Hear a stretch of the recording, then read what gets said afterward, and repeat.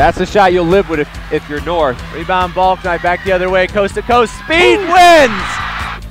This is what's got to be frustrating too. As a coach, you have people walking in front of your bench. Oh, big three. Three ball up and in. Giving Kenmore the lead back.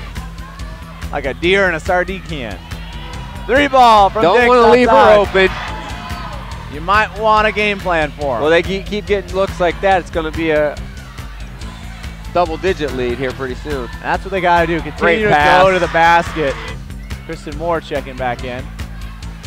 Three. Boom. And it's an 11-point game just like that. It's a shot. Rebound by Tia. Tia turns, floats it up. Fantastic shot. And Kenmore, if they could secure the ball in the defensive glass, they'd be up 15 now. Three ball It might be anywhere with the hot shooting. There's the count.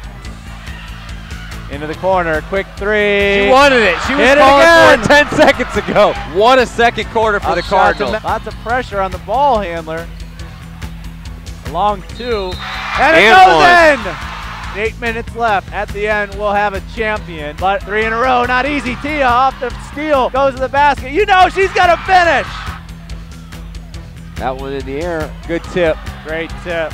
As she continues it, how? That could be the dagger. That could be the dagger. That is!